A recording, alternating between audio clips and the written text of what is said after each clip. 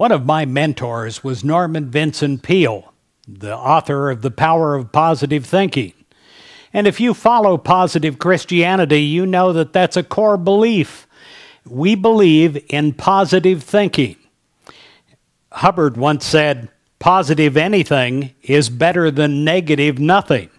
In the Bible, in Proverbs 4, verse 23, it says, "Be careful what you think, because your thoughts run your life," and they do run your life. Have you formed the habit of thinking positive thoughts? It is a wonderful habit to acquire. Once you learn to think positively about your world, about yourself, expecting the best, you're much more likely to achieve the best in life.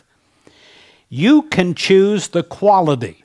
You can choose the tone and the direction of your thoughts.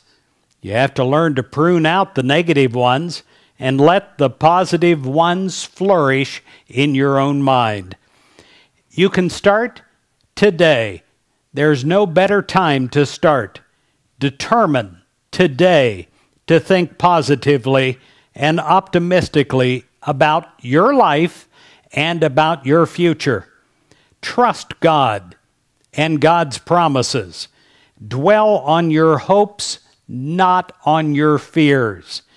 Take time to celebrate God's glorious creation. And then, when you are filled to the brim with optimism, and you've filled your heart with hope and gladness, you'll be able, my friend, to share your optimism with those around you. And they will be attracted to you because that is what everyone in the world needs more of. God bless you.